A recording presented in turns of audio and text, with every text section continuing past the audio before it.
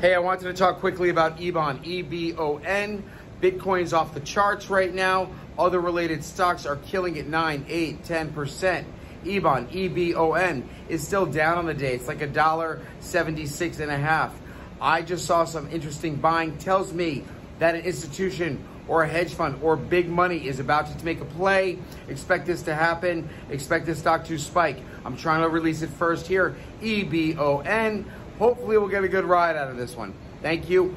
Other videos dropping on stocks. You got to subscribe to my channel first.